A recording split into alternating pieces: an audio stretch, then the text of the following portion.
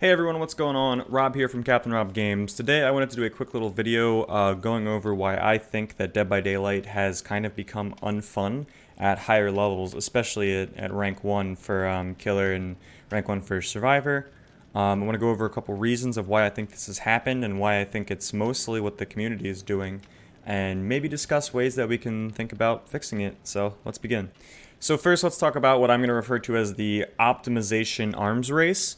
Now, in Dead by Daylight, when newer players are running around, they're kind of confused, they don't really know what they're doing, and they maybe do a little bit of gens, but eventually they will be killed off because they're not really being productive. Now, as you get to higher levels, survivors get better and better, and they start saying, okay, well, the objective of the game is to complete the generators. Let us complete the generators as fast as possible.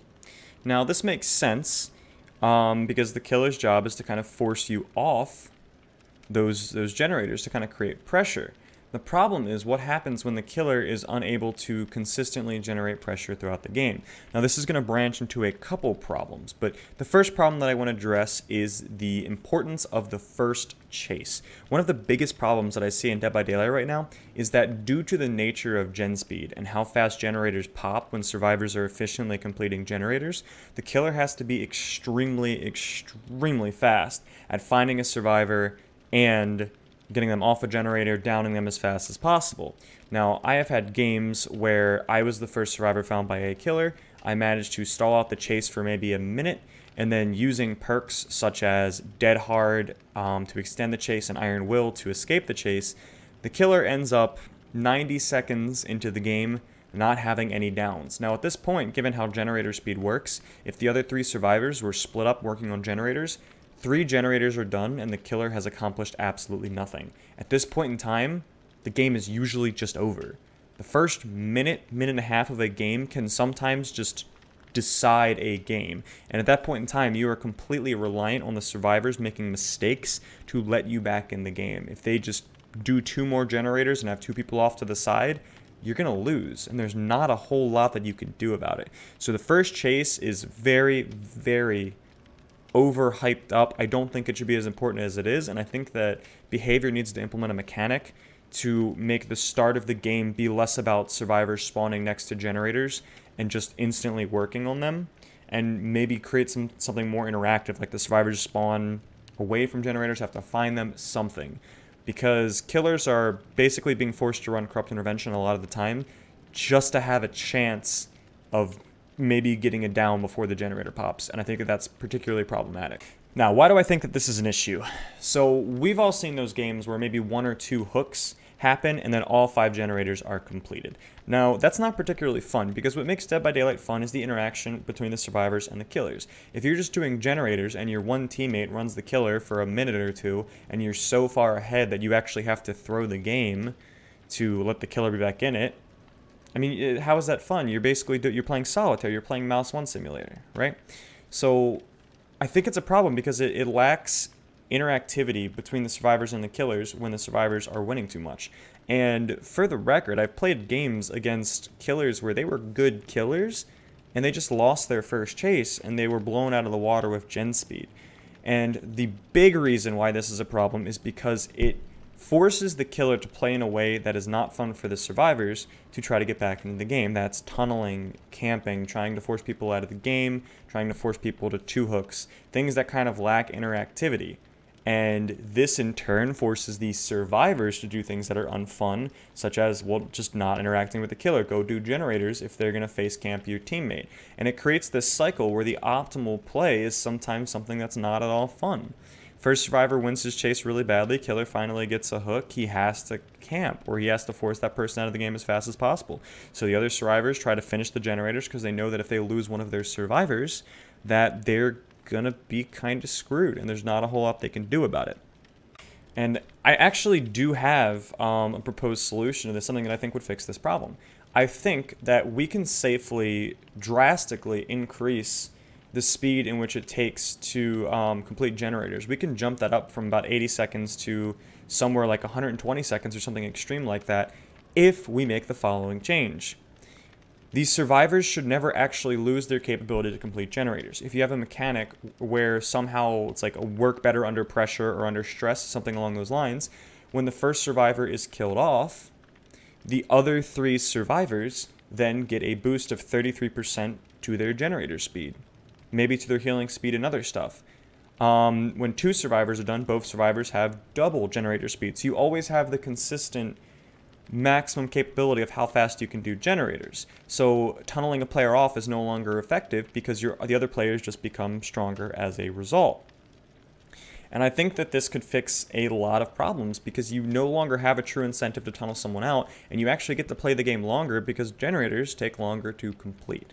So I think that that's something that they should consider, creating mechanics where you're not incentivized to tunnel or camp players out of the game because the other players get stronger and you actually have a reason to go take multiple chases and give the other players the fun experience of why we all try to play DBD. The second topic that I wanted to talk about is that matchmaking is kind of a disaster. And I understand that this isn't entirely on behavior. Sometimes it's who is queued at this moment, let's get a game going. No one wants to wait in a 10-minute queue. But I would also say that no one wants to wait in a 10-minute queue and then get put in a game where the matchmaking is really off.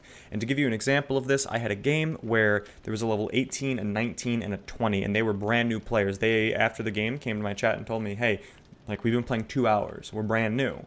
And I was playing at red rank, and our killer was a rank 9 nurse who actually was fairly decent and knew how to blink and hit people from the blinks. Like, they were actually a decent nurse. So the problem is they look at this and they say, oh, well, a red ranker and then 3 newer players, that should equal out. We'll just put a middle ground killer. Unfortunately, for those of you who have played DBD a lot, you know that's not how it works. Because 1 player can't do 5 generators, right? The chases are going to end really quickly for the other players because they're not going to know what to do. They're going to give a lot of free downs. It's going to generate a lot of pressure. Let's say, okay, I realize I have to take the chases. I'm recognizing that these are new players. You take the chases, the killer focuses on you, and it doesn't matter because your teammates aren't doing generators. So you can have a 2-minute chase against the rank 9. Maybe he never catches you, but eventually he just gives up on you and you gained almost nothing for it. Because the other players, whenever they're in the terror radius, they start hiding because they're newer players and they don't really know what to do. So they're not really being productive with their time. So the matchmaking creates this issue. And for killers, especially me as a rank 1, if I find a weak link on a team, I basically try to focus on them because I know that it's free downs. So you down them, you force other teammates to peel off generators to go pick them off the hook. You then can start chases on other people without losing generator time, and it kind of snowballs like that, and that actually gives the killer the advantage. Sometimes you'll see 4 red rankers going up against a yellow ranker. I can't explain that. So the matchmaking is still kind of a disaster, and unfortunately with how the game goes, lopsided matches are really not fun. Because lopsided matches for survivors are usually 1 really good survivor gets chased almost the entire game. The other survivors hold mouse 1 on a generator, and then the game's over, and it's kind of boring. And then it flips because in the end game situation, oftentimes those players realize that they're outmatched and they just bring no-ed. So it goes from the survivors being gods to basically the killer now having this perk, which makes them faster and instant down literally every single player. So it just feels like it's just a shift of like who is the extreme power role instead of actually having like a little bit more balanced of interactions, which can create a very unfun experience. On the flip side, when I play rank 1 killers like an Oni or something and I play against a new team, they don't really have a chance. Now, I usually go a little bit easier on them, and if I see that the team is newer, I do try to give them like a full 12 hooks. I try to do 1, 1, 1, 1, 2, 2, 2, 2, 3, 3, 3, 3 on their hook states. Because I think it makes it more fun and we can actually enjoy the game. It's like a challenge that I choose to accept, but a lot of killers won't do that. And I had a game against a Spirit where she tunneled a player and she downed her 4 times, 8 a decisive strike, and 3 hooked her, and at 5 generators had completely tunneled a player out of the game. I then proceeded to run her for 5 generators before she could down me with 2 players doing 5 generators. So it's like the mismatch is kind of a problem, and it makes the game unfun in a lot of different ways. So hopefully they figure something out with matchmaking or some way to balance the game so that the differences in skill levels you can still actually get things done. Because the whole rainbow ranks thing is a true problem. Now, the final problem that I wanted to talk about is the whole survive with friends versus solo queue issue. I'm actually going to discuss a little bit about a game, Home Sweet Home Survive, which is a game that recently came out, and it's sort of a DBD remake with different concepts.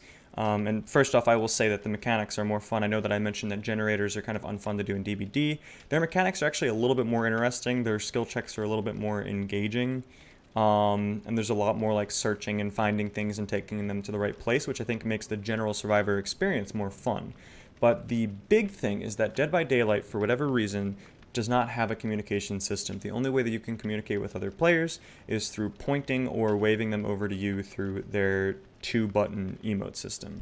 Now, for those of you that have played Home Sweet Home, you know that that game has built-in sort of pings. It has a ping system that a lot of other games have, especially first-person shooter games. Now, this is critical because communication in a game like that, it makes the difference a lot of times between winning and losing. And in Dead by Daylight, what I've noticed is that the solo queue experience is frequently horrific. Even with good players, they will play extremely inefficiently because they're often not aware of who is going for a hook or where to find a teammate to heal. Whereas players who might not even be that good at the game, if they're in communications, they can kind of synchronize to meet up with other players, to heal, who's going for the unhook, who's in chase, who needs to take chase, who needs to hide and kind of stay alive to keep your all four players alive. Communications are just busted strong in Dead by Daylight. And it's a part of the game, and I feel like at this point you really can't take Discord away from it, but the lack of any kind of system to help out solo queue players makes that solo queue experience horrific in many cases. The number of times where I've seen another player that's a solo queue and I'm like, if I had comms right now, we would easily all escape this. But because I don't have comms, I can't communicate something. And you just watch the player run away into a trap that you knew was there, that you couldn't tell them because they're not in comms. Things like that. So there is a big problem between players who have communications getting an extreme advantage over solo queues. And as a killer, you can usually tell when it's a solo queue and when it's a survive with friends. Sometimes rank 1's very good players that play at a high level can act as if they're survive with friends, but for most people it's an incredible unfair advantage, and behavior I really believe needs to implement some sort of a ping system or communication system so that solo queues can have a chance. Because right now my personal opinion is that the game is balanced that survive with friends have an extreme advantage over killer, and I believe that killer has an extreme advantage over solo queue. Based on where the game is currently balanced. With that all said, I do think that efficient survivors have a very big advantage over killers. So yeah, those are the main things that I'm looking at, and that's part of the reason why I'm not really playing it as much on stream and not really playing it as much in general. I hope that they make some fun changes. They really need to experiment with stuff. With Home Sweet Home coming out, they've shown this genre can be so much better, that there's so much more that you can do with it, and you can really expand and become a better game. So my hope is that behavior will step up and make some of these changes, but until then, we'll see. Thank you guys for watching. Hope you learned a thing or two. As always, feel free to ask me any questions you guys have about what it's like, Red Rank Survivor, Red Rank Killer, what I think about the current meta, what's healthy, what's unhealthy, how to change the game, etc. If you agree, be sure to hit that like button. If you don't agree, hit that like button anyway, because why not? Feel free to subscribe if you like more content like that. Let me know what you think in the comments, and I'll see you guys next time.